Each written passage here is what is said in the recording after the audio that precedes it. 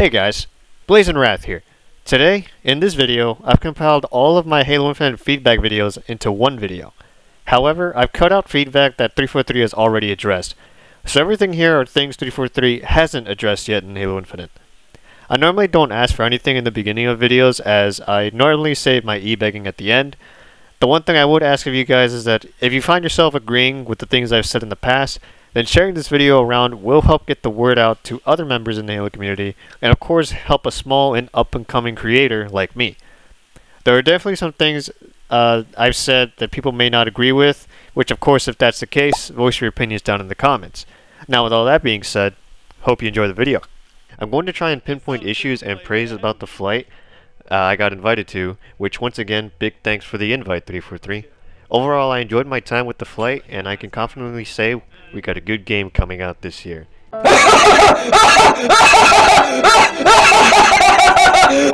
Next thing I want to talk about is the UI and all the things in the main menu screen. Overall, aside from general bugs, it's fine. Some feedback I could give is that I think it'd be nice if I could see my credits and XP boosters in the main menu, just like Call of Duty Modern Warfare. Because in that game, when you're in the multiplayer menu, you can see your boosters whether they're active or not at the bottom of the multiplayer screen. I would also like to see an increase in responsiveness when switching between the play, customization, and shop area. Particularly the customization menu, because the background took very long to load up, and the UI in the customization menus are very buggy itself. Though I'm pretty sure you guys are aware of that already. Next up is customization. Overall, it looks pretty good. But one thing I have to say is there better be more armor coatings than what was in this first flight, because that's definitely not enough. I know this is just a tech test and not everything may not be here, but I'm still going to mention it nonetheless. We need more basic armor coatings at launch. Some examples I can give is maybe, like, for example, red. Maybe give us a red and white, or red and black, you know, and vice versa. Maybe like a black and red, a white and red, you know, variants of the colors that you've given us. Because I've already seen, like, when going into games, I've already seen like people with the same armor coatings, and a little distracting to me personally is just like, hey, that's my armor coating, you know, something like that. A couple of nitpicks for me while we're on the topic of customization is when adding a prosthetic hand, the armor piece on your hand is gone. While in Reach, when you put on the robot arm in Reach, the armor piece stays. It's just a small little nitpick, like when you switch to the robot arm in Reach, the armor piece on top of your hand and your shoulder piece stays. But it's just a small little nitpick. I just like to see the little armor piece on your hand return, especially since now we can customize our gloves, so yeah, just a small little nitpick for me. Also, I know you guys mentioned this on Twitter, but please let us cross like certain armor pieces with different armor cores. Maybe you can let us try that in the next flight. Like, I want to use Emil's helmet, but I don't want to use the Mark 5B just to use Emil's helmet, you know? Because I want to use Emil's helmet with the Mark 7 armor core, because I really like the Mark 7 armor core. I think it looks really cool. Another thing I like to say in the customization menu is I think it's cool that we now have AIs, but I'd also like the option to actually completely remove the AI. Like, what if I don't want an AI, you know? Because, you know, some people, I've seen people say, like, they don't need someone holding their hand or, like, you know, anything like that. But just food for thought. So that's my take on the customization. Overall, you know, I like it. Now, I also like that there's very little aim assist and very little shot magnetism. I've never had a feeling of my shots curving to my opponents, or if I miss a shot, I'm going to know that I missed a shot, and I really like that. So try and keep that. That's really good, 343. Next, let's talk about the HUD. So about the new HUD change, which Halo hasn't really changed its HUD for years since 2007 with Halo 3. Now, I know why they changed it the way it is, but I gotta say, I still prefer the old HUD we've been playing with for years. My first problem is that all the shit that's at the bottom right of the screen is too small. Granted, I could probably change the size myself in the settings, but I'm going to mention it anyways. I have a similar problem with the equipment slot because, once again, it's too small, and I even forget sometimes that I even have an equipment. There were times where I went to pick up an OS or a camo, and I was like, why wasn't I picking it up? And then I was like, oh, I have a drop wall in my inventory, and I forgot I even had it. So I had to swap out the drop wall to pick up the OS, and then I had to pick back up the drop wall. It's day. To this day! To this day! Though a small nitpick from me is that the sound when you're close to running out of shields is different, and I prefer the old one, but that's no big deal. Overall, I'd really like the classic HUD option when the game releases, because in previous games, when you pick up an equipment or an armor ability, it was obvious where to find them. I don't know, things worked fine with the HUD we've had for years. 343, can you please just give us the classic HUD back as an option? Kate, thanks. Next thing I want to talk about is Jeff Steitzer and the medals. My only nitpicks are really that I've noticed that the Killjoy medal is back, but Jeff doesn't say Killjoy, because in Halo 3 and Reach he says Killjoy, so I'd like to hear him say that again. It's been so long since I've heard him say it, and Killjoy was completely absent from Halo 5. Even Halo 4 had it. The colors need to be more recognizable to how they were back in Halo 3 and Reach. I've noticed some have been reverted back to, like, Halo 2, and I think that's really cool.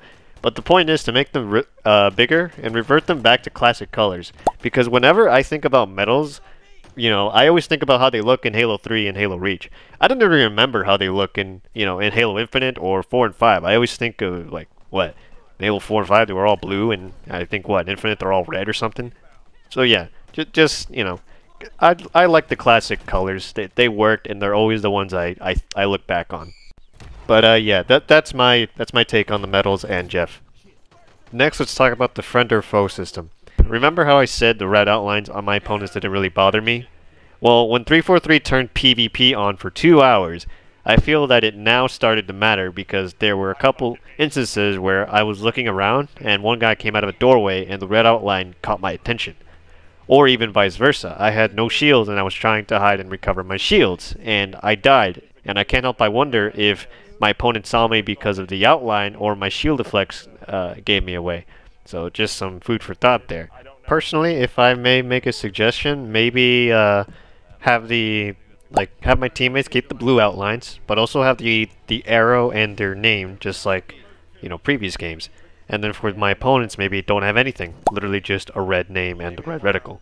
So maybe that's how I would personally do it. I don't know if maybe you can add that in the options section, but that's my take on that.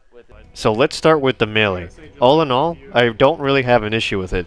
So far it seems to have the god range of Halo 5 that everyone seems to mention, but I think the magnetism of the melee feels a lot less compared to Halo 5. I feel like I am missing a couple of my melees here and there, but that could be the fact that there is no player collision, which I think we need player collision considering that what I just said, and some creative things are lost without player collision, such as boost jumping. Maybe the melee's range could be decreased, but not too drastic. I'm talking like 20 millimeters or something. Next, let's talk about sprint, a heated topic that has plagued Halo for years now. So far from what I've played in the first flight, it seems fine and it seems negligible. Someone in the community did the math, and according to that person, the difference between base movement speed and sprint speed is around 8 point something%, which is probably the slowest sprint speed we've had in the series. So it really begs the question if it's really worth having in the first place. It's like sprint, slide, and clamber are only here at this point just to please the people who like those mechanics and for those people outside the Halo community. I could make the argument where we might as well turn off sprint and just increase the base movement speed by 10%, which would be more than the sprint speed itself, and call it a day. But I also could see people make the argument saying, well, the point of sprint is to slide, and it's like, okay, how much merit does that hold? Because to me, sliding is whatever and it's just cool to do. Then later during the flight, during the first flight, people started finding techniques utilizing the slide, and I was like, okay, maybe we should keep the sprint and see how this sliding meta evolves. Alright guys, so those are my quick thoughts on Halo Infinite's overall movement and melee. Like I said, I'd probably prefer removing sprint and just increase the base movement speed by 10%. But I am willing to keep sprint just to see how the sliding meta evolves. Who knows, maybe some longtime pros could try no sprint in their competitive settings and there wouldn't be a need for a radar either, because there shouldn't be a radar in competitive settings in the first place anyways.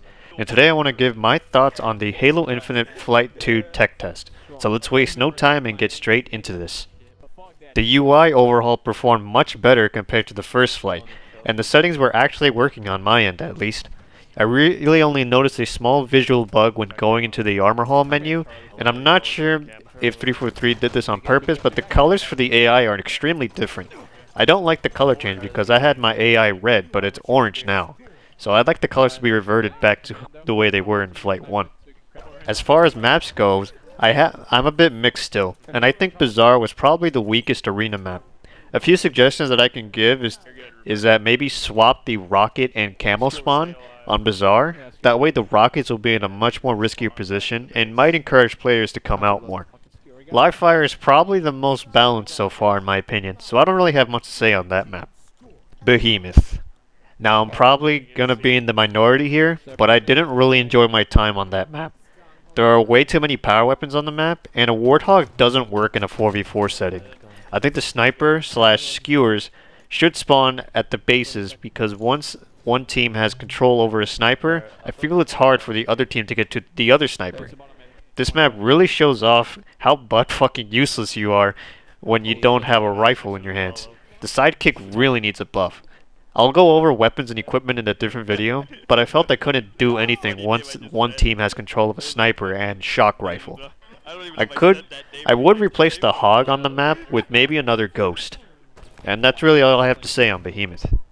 And today I'm going to give my opinions on Halo Infinite's BTB. Now I know I'm late to this topic and everyone else has already given their opinions on this mode, but I haven't done it on my channel, so here it is. Now as far as how game modes play on this map, Slayer was definitely the weakest in terms of like game modes that play on this map. I feel like the only piece of feedback I can give to make it play better as far as Slayer goes is right now the kill count, or like the max amount of kills to win is still 100 kills, much like you'd expect in BTB. But remember, we have it's 12v12 now, it's no longer 8v8. So maybe the Slayer count should be increased to 150 kills to win, because sometimes these matches can get... I had a few matches where they ended pretty quick because it was only 100 kills. So maybe increasing the kill count or whatever to 150 should help matches not end too quick. Now, as much fun as I had playing this, not everything is perfect, and there are some criticisms and pieces of feedback I'd like to give. Starting off with the vehicles. Now, I did do a separate video talking about the vehicles themselves, which I'll link down in the description, but that's not what I'm going to talk about. What I am going to talk about is how they spawn on the map.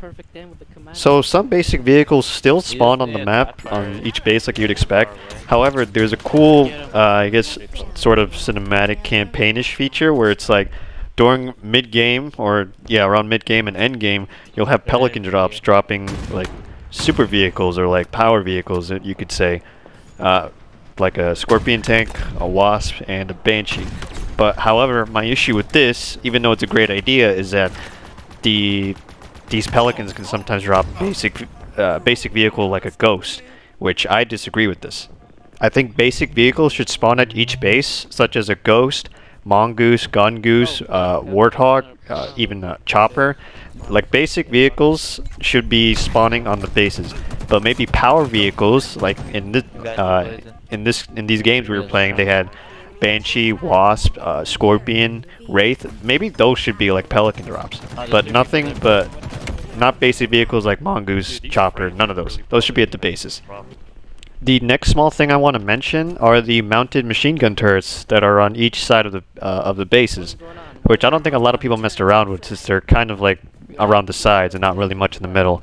But the only thing I want to say about them is I think their damage output and accuracy seems pretty good. I wouldn't change it. However, I think at this point with Halo, I think I want the machine gun turrets to not have a movement speed penalty anymore, considering, you know, in this game we have sprint, slide, clamber, and as well as other movement options like the grapple shot and repulsor. So I think for the machine gun turret, I think it's about time to remove that movement penalty and just make the movement literally the same as if you were walking.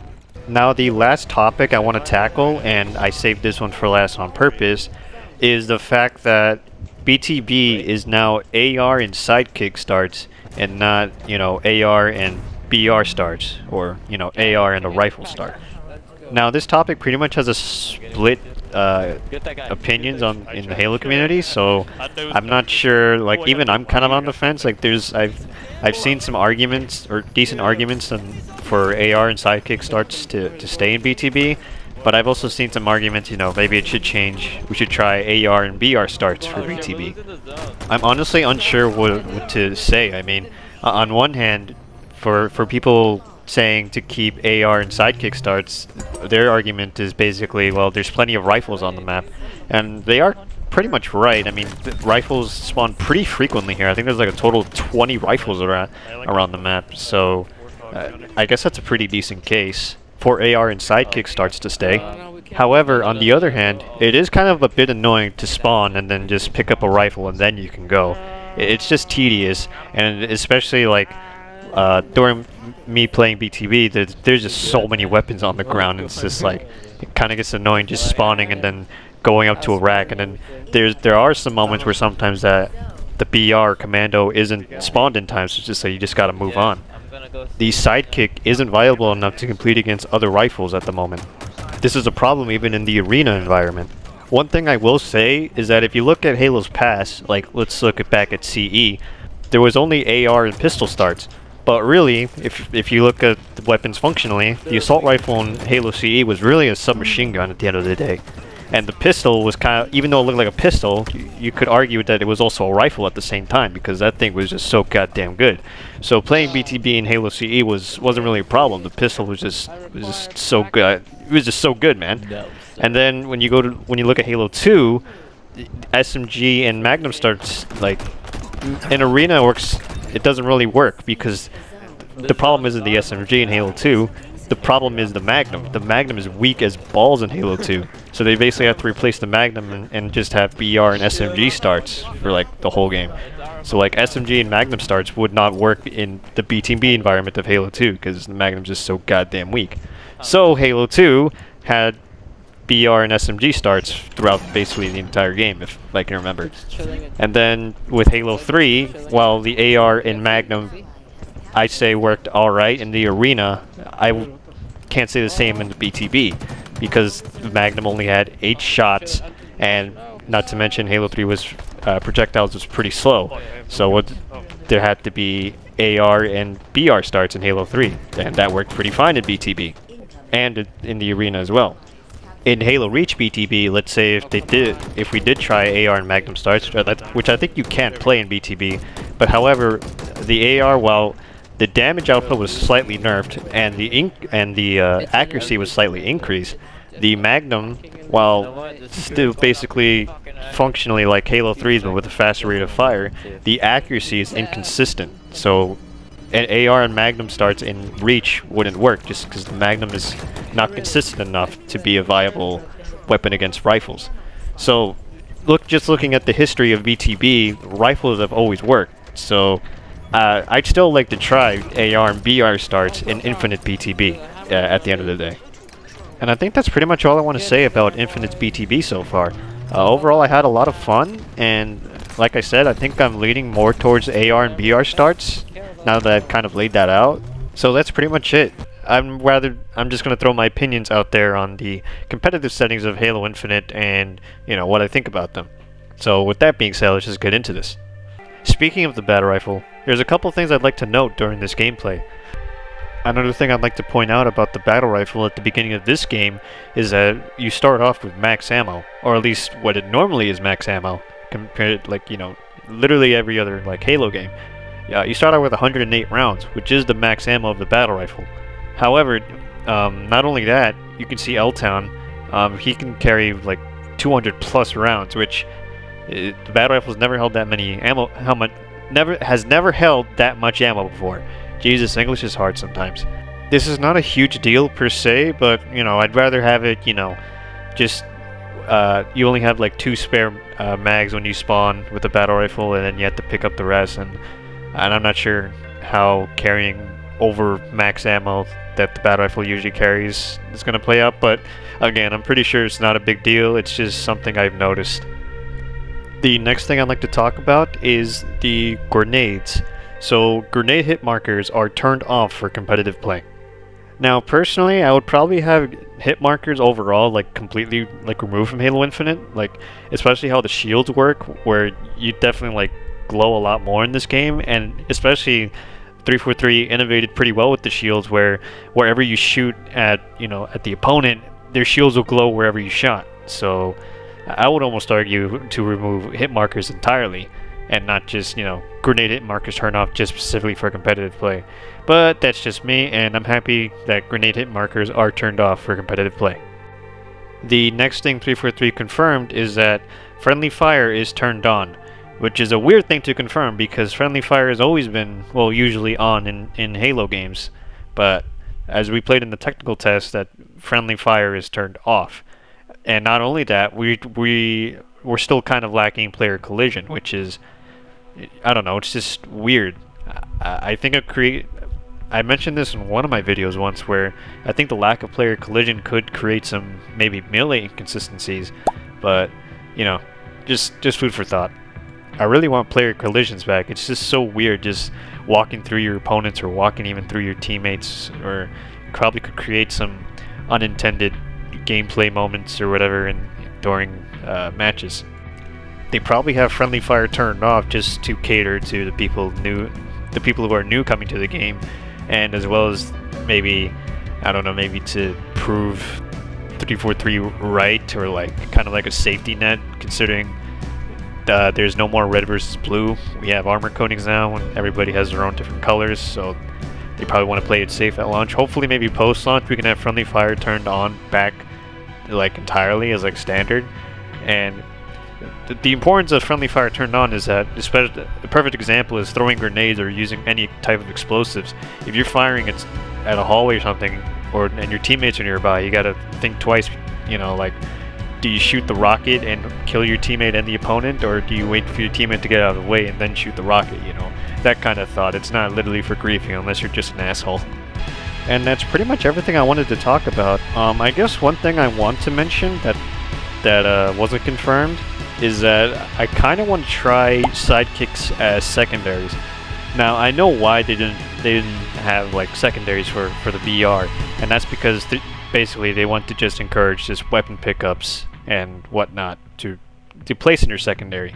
And I'd argue that I think you can still pretty much apply that with the sidekick as a secondary, because a good example is, well, the sidekick isn't necessarily like a bad secondary. They're probably better secondaries, like the Mangler, for example, like that you see L-Town picks up. That's probably better like hand cannon, or even a utility weapon like the plasma pistol or disruptor, which are kind of like EMP weapons, like EMP handguns. You know, those might complement your battle rifle. You know, just small things like that. But that's pretty much the only thing I'd like to try out maybe later, post-launch of Halo Infinite's competitive play. I want to try sidekicks as secondaries and see how it plays out. Well, that's all of my feedback that 343 hasn't gotten around to addressing yet. Also, one thing I've noticed throughout the Flight 1 gameplay is that, one, you could actually see your feet in first person if you had a higher FOV, and there was red reticle. I'm still dumbfounded that PC doesn't have red reticle, because Splitgate has had red reticle, and that game is both on PC and console. While this video is done, I still have another video voicing my feedback on Halo Infinite's weapon sandbox, which if you haven't seen that yet, I'll leave a link down in the description. Now I have to admit that the video is a little outdated on some weapons, and like only small adjustments have been made, but that's the thing. The adjustments have been very minor, and the overall meta hasn't changed really, so I still do recommend watching it. Some very quick feedback I can give on some of the weapons right now is the assault rifle just needs a headshot multiplier nerf from 15 shots up to 16 or 18 shots required for the head. The battle rifle needs its cone angle reverted back to the flights.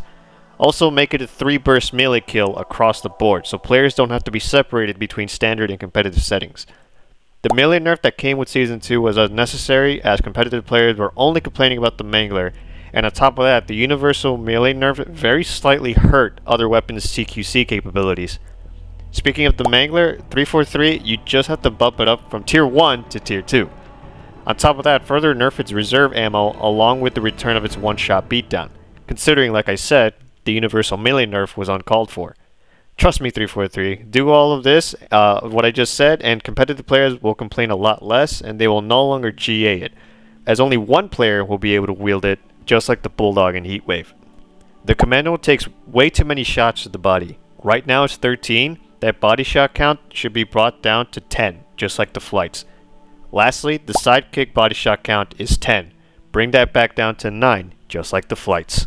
The fact that I can go back to my old feedback videos I made during the flight test shows the game hasn't really changed much since launch.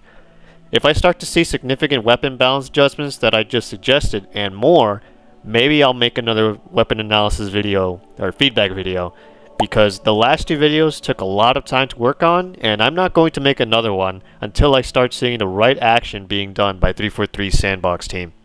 Some of my concerns and really other people's concerns that we've mentioned came true. For example, when I said no player collision could cause weird melee inconsistencies or interactions, that pretty much came true. Season 1 melee interactions were busted. Players were literally phasing through each other. It was so bad.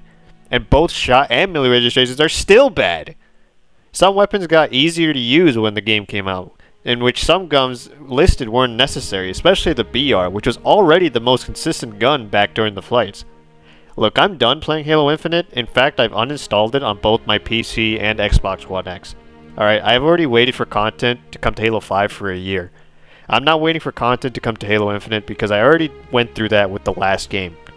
Now, depending on what I feel like uploading regarding Halo, I'm going to figure out what content I want to make on MCC. Anyways, I should end this video here as this is getting too long, and if you watched this far, thank you very much. I really do appreciate it. And thank you to those who watched my Barrel Trauma video. I think that was like my fastest growing video on my channel so far, so hopefully I can make more, and I have a lot of fun playing that game, and my friends and I are certainly not done with it yet. 343, and more in particular Joe Staten. If this video somehow reached you, know that I am a longtime Halo fan. I started following this franchise back in Halo 3, and if anyone can turn Halo Infinite around and pull off the impossible, it's you, Joe. I wish you and the rest of 343 good luck. I hope to see Halo back in the top 5 most played games in the world, and until next time, peace.